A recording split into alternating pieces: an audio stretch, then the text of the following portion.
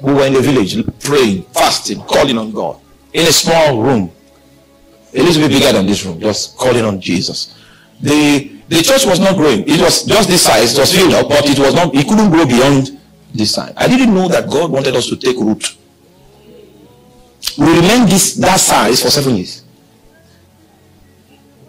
The revelations I preached that you heard, maybe through a tape online, it was from that place. With fire. But we did not grow for 7 years. And anxiety came. Because, as a young man, you need to be able to provide evidence that you are not failing. And God dealt with that flesh, dealt with all those ambitions. Stretched us in the cave until we were not interested anymore. He was taking us on the journeys of depth. He knew we did not have the strength to fight the things that will come against us if he makes us big in that state. We will serve ambition. We will become fake like the rest of them. We're trying to prove a point. Trying to ensure that you see us as the reigning Christ. Meanwhile, that's the service of flesh. And my life will not be squandered to achieve that. So he was giving us debt. The debt took 7 years. This was the scripture I gave in the 7th year. Hast thou not known?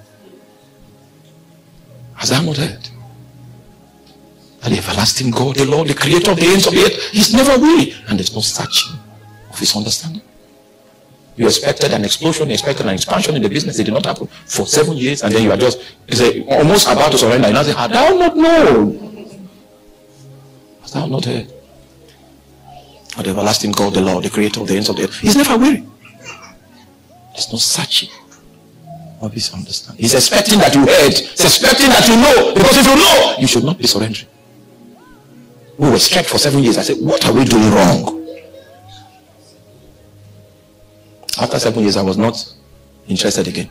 Let's just follow the Lord. Anywhere he goes, we just follow him. Forget about targets, goals. Those goals became the tool that Satan used to torment my soul. So I said, no more. As long as you are happy, I'm happy. Everyone is happy. When it was no longer a pursuit of the flesh, no longer an ambition, then God's purposes began to spring forth. Oh, I know what it means when the Bible says it gives power to the faint. I know it. The swing anointing was released from heaven. And to them that have no might, he will wait for you to get to that last stop like Elijah before he brings might. So that you will not say, we know how to do this thing. You will have prayed a strange prayer. Then he comes to give you. For the youth shall faint and be weary, and the young men shall utterly fall. But they that wait upon the Lord, they shall renew. That's right. And they shall mount up. Who told you that your womb is dead? I came to confront you today that you will see the wonders of God. Oh my God. They shall renew their strength. The same situations for which you can be anxious are the same situations for which you should pray. The accurate response to situations when you notice that you are overwhelmed and your capacity has been undermined. You are being called to the place of prayer. And you remain there until you have an answer. Notice that scripture that we read. It said, be anxious for nothing but in everything through prayer and thanksgiving, coupled with thanksgiving. Make your request known unto God. And then the peace of God that passes all understanding. That prayer you made unto God, the response that God will give is not to take away the problem. That's not the response he gave. The response God gave is that he ministered peace in your heart. That peace he ministered in your heart was what quenched the fire of anxiety. Oh, you are not following? He ministered peace in your heart, and that peace became a guard for your heart and your mind. It means that when anxiety operates, it operates as a two location operation, heart and mind. Anxiety is intelligent, so it can minister to your mind. Anxiety can pull your thoughts into the crucible of thoughts that will bring you utter defeat and reveal to you how defenseless you are. Anytime your mind becomes that active, Because that's where doubt comes from. It means that you are walking the journeys of doubt. If it's your mind. And if your mind becomes so active that it can sell to you the brand of defeat, so much so that you get to accept it, it is a proof that you have stopped talking. Because your speaking has more authority than your thinking. So if the devil can sow, okay, what's your name? Oh, okay. That name that you mentioned. Now, follow my instructions. Count in your mind, count from 1 to 10. What's your name? Where did you stop counting? 4. You see, the moment you spoke, you stopped thinking. Meaning that your speaking has more authority than your thinking. So if anxiety can build this case and build an edifice in your heart, so much so that when you had the opportunity to pray, the first thing you mentioned is what? It is a no. It means you were not speaking. You stopped talking. So that defeat began to build an edifice in your mind. And there's an extent to which the size of the edifice will get that you will believe it. There's an extent to which the size of that edifice will get, you will believe in that edifice, just like the prophet believed that it was enough. He can't take it. Have you heard that stuff before? I can't take it anymore. That's a man that has an edifice built on his inside by the teachings of anxiety, taking hold of his mind. So a man can be strong on the pulpit, or he can be assassinated by anxiety. He can be powerful in public, and it's moving in the Holy Ghost, but he can become a captive of anxiety. So this man runs away. It takes up, and the intimidation was so strong, the hold of intimidation was so strong on him that he took his servant, which is the only link to him, took him back to his village in Beersheba. So if you are using GPS tracker to track him, you track him to his servant's village. And he got there in the evening. He got to his servant's village in the evening. He refused to eat. And he traveled all night.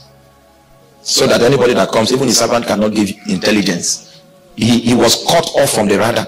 He has gone underground. He traveled all night. And he came to a place early in the morning. And he camped under a juniper tree. For a long time I studied that environment that Elijah went to camp. I studied concordances, commentaries, and all kinds of works of scholars to find why did Elijah resort to that uncharted location when his day of trouble came upon him. The reason was because that was Elijah's God zone. When he was a younger man, it was around those places that call again and say, are you seeing my trouble? The first question I need to ask you this morning is, do you have a God zone? If we were in Nigeria, I would take you to a place in northern Nigeria in the heart of Islam. That was where, on the mountains of Kano, that was where God revealed himself to me in an encounter that I would never recover from. And I had the opportunity to visit that city some time ago. I climbed that mountain as a memorial. Yes, I met Jesus there. It was the encounter. That was when I started having visitation from angels. After that encounter, everything shifted in my life. So Elijah remembered that location. He remembered that place. And he made haste to retire to his God zone. When he got to his God zone, that was when he decided to sleep. So he didn't sleep all night. He was trying to make his way away from harm. Now I'm wondering, because just yesterday you were in the Metro News, first cover page, the man on fire. What happened to Elijah? Now I'd like you to take inventory of some of the statements he made, because the angel of the Lord came to him and woke him up.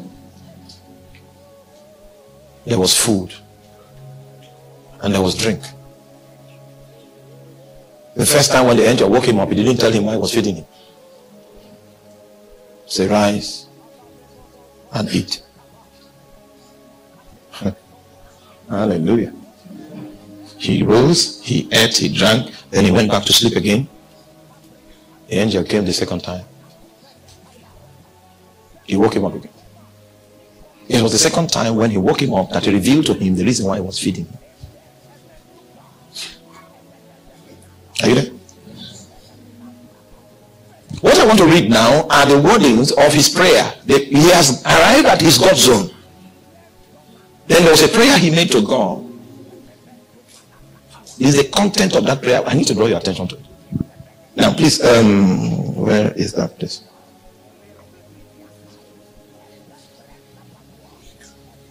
Verse 4 of 1 Kings chapter 19. But he himself went a day's journey into the wilderness and came and sat down under a juniper tree and requested for himself that he might die. I'm wondering what really happened in the heart of this man. This man is choosing death. I just want you to feel the height of manipulation that had overwhelmed the prophet. Now, he was so manipulated that he was made to believe that death was a better option than fighting. He was so manipulated to believe that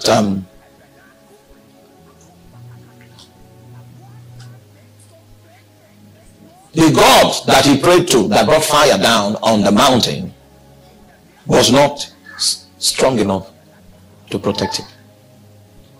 So I'm trying to find out at what point did he arrive at this level. I need to show you two tools that Satan uses to deflate even the strongest among our company. The first is called anxiety. So the Bible says, be anxious for nothing, but in everything, with prayer and thanksgiving, make your request known to God, so that you understand that the workings of God is involved. Instead of the fact that you had God in your marriage doesn't mean Satan will not come. But what it means is that when Satan comes, if you go to God, he will give you a way out. That's why we involve him. Are you there? Because you can fall in love under the Eiffel Tower in Paris without God. But when crisis comes, don't call him. He will say, are you married? I'm not. Oh, you are. So you involve him so that you can call him. Are you there? You know, we have an agreement. The agreement is that no sound. Because the moment I hear, all I'm doing is waiting for the Holy Spirit to speak to me. Then I'll stop talking. Because the way of power is a way of hearing. The power gives the fly on the revelation and gifts. If you can hear God, then you are powerful. It is enough. It is enough. It is enough. I don't know what you have ended before you came for this conference. We've evaluated you, felt. It is enough. When you looked at the situations and circumstances, you felt it is enough. It is enough. Then the next prayer point that resulted was, let me die. Why should I die? Because I have realized that I am not better than my fathers. They sought a better expression, they sought a better possibility, and they were met with stark defeat. In their passing, they confessed that they were insufficient. And the stories were handed down from generations to generation, to my own generation. I felt I would make a difference, but now I've realized I am not better than my fathers. That was where Elijah came. When he came to that point, then he began to sleep. They sleep. You know, he was working all night. He made these prayer points, then he laid down to sleep. The idea was he was expecting God to kill him in his sleep so that the thing just... So he said, if I'm going to go out, I want to go out in peace. So just slept off. Have you already packed your things? You packed your luggage, you packed everything, and now it's okay. If you want to go out, you go out in style. So you just You write a note and put by, say, and then slept. That if you are there, oh God, just take me in my sleep. That's a great prophet. That a few days ago he stood on Mount Carmel and bore witness to an entire nation. A nation fell on their face in repentance, and those in the valley of decisions cried out, the Lord is God. A revival had taken place for the prophet that triggered it. His prayer points were an abomination. He was deflated. He was drained. He begged for death like a favor and slept off, hoping that he would sneak out in his sleep. Instead of meeting the angel of death to take him to the underworld, it was an angel he met. So based on his expectation, it was a strange manifestation. So he did not speak. The angel said, rise, eat. And he ate. If you are desperate to die like that, why? Hunger should be. So he ate. He ate. I'm still wondering. He ate. And he went back to sleep. So, okay, they want me to arrive the land of, at least with food in the belly or something. Okay. That was thoughtful of God. But he went back to sleep. After a few hours, the angel came back again and touched him. The Bible says that if a man does not walk, he should not eat. But this man had not walked. And food was coming. It was the second time. In order for him not to be confused, that it is possible for you to be eating when you are not walking, the angel had to explain to him, when the second dose came, why he was being fed. He said, arise and eat, because the journey is too great for you. Not far. The journey is not far. The journey is great. The reason why we are feeding you is because of the journey. If it's all about your hunger, I would have left you to die. We are not feeding you because of your hunger. We are feeding you because of your journey. The journey is too great. This was a man that prayed to die, and he was being told of a journey. So this was confusion of faces. By the time he took the second dose of the bread and drank from the cruise, he did not know that it was angel's bread that he ate. I know you don't believe me. So I came armed to show you that it was angel's bread. That was the same thing called manna. It was manna that he ate. Turn your Bible to the book of Psalms.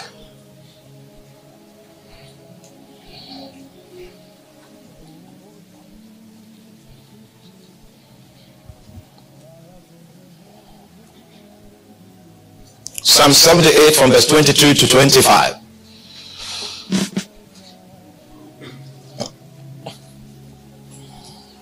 How I wish the Lord would give me utterance. I want to explain some things today. The reason for the explanation, in fact, when I'm explaining it, the Lord will come here.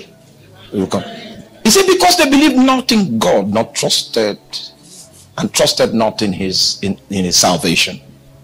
Next verse. Though he had commanded the clouds from above and opened the doors of heaven, and had rained down manna upon them to eat, and had given them of the corn of heaven. Man did eat angels' food. He sent them meat to the full. What I may not have the time to explain is that one of the bases of interacting with heaven is food. It's possible for man to eat heaven's food.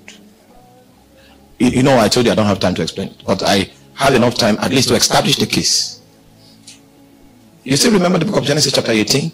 When Abraham was in Mamre, and then God in the company of two angels came to visit him? Still remember? Abraham went back behind the house, commissioned Sarah to prepare a meal, and when Sarah prepared the meal of physical food, brought it to God and his angels, and God and the angels ate man's food. That's where it started from.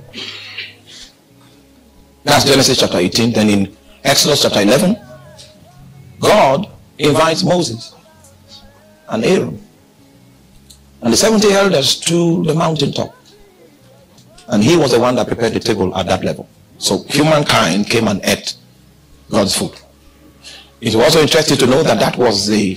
No, let me not trouble you. Not today. When we want to talk about the revelation of God, all right, we will start from Exodus chapter 11.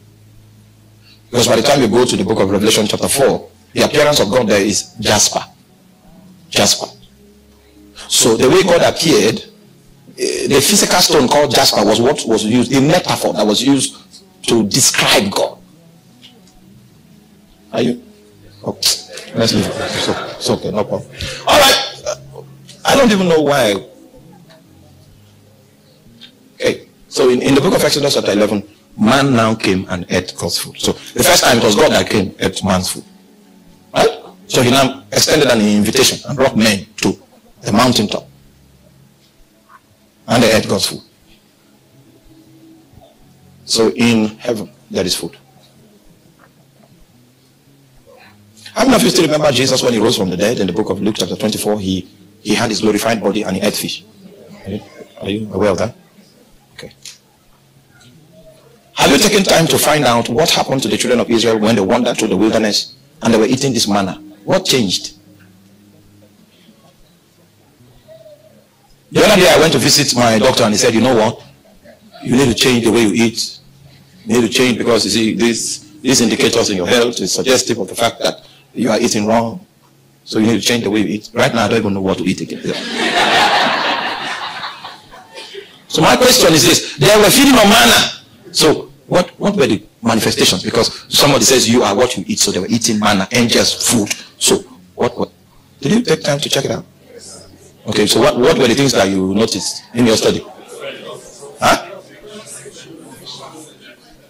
Yes, the Bible says he brought them forth with silver and gold, and there was none feeble among their tribe. There was no sick person. Just like Adam existed in Eden before the fall, and there was no sickness.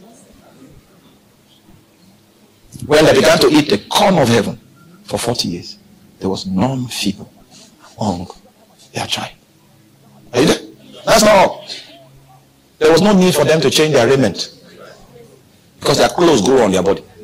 Last year your shoe was size 41.5 and then in winter it becomes 42. Oh, no need to change raiment. And meanwhile there were no boutiques in the wilderness for them to go shopping like Bond Street in London. That's Bond Street. You know, I don't know anywhere else but I know Bond. Oh, back up or something. Bond Street. Well, I don't want to tell you my stories on Bond Street. So many things take place there. Hallelujah. Their clothes grew on their body. No need for a change of raiment. When Jesus was to be crucified, you know, his garments, they cast lot for his garments. Why? It was seamless. Have you ever seen seamless garment? There is no joint. That's why I say I don't have time for that business. But I want to show you some supernatural things that were taking place. It was because of what they were eating. Now Elijah was about to be given the privilege to eat angels' bread. He was expecting to die in his sleep. Instead, he was awoken to a menu that came from above. Are you with me? Yes, sir. You're not with me. All right, so since you're not with me, what we'll do there, I normally protest when my audience is not following me. They gave Elijah angels' bread. He took the first dose, he didn't know. Went back to sleep. Took the second dose, and he was told why he was being fed. He thought it was to help his hunger. He said, no, your hunger can remain, but eat because the journey is to. He prayed for death. He was given a journey. So at this time, his understanding is unfruitful completely. It was when he rose up to make the trip that he discovered that for 40 days he did not need food. And the Bible revealed that he walked 40 days and 40 nights unto Horeb, the mountain of God. That means he was not sleeping. It was when he tried out himself on the journey that he found. So that food he was given was transportation. 40 days transport fare was what he was given. And when he stood up to make the trip, he moved 40 days and 40 nights to Horeb, the mountain of God. Exactly. Like I told you, I don't have time to the emphasis is not about food. When I preach on the interactions between heaven and earth, that's when I will talk about food fully. Then I will introduce the scripture that says, behold, I stand at the door and knock. If any man hears me and opens the door, I will come in and eat with him. I will eat with him so that he can learn how to eat with me. I will eat his food. That's why God ate human food, because he wants to teach us how to eat his own food.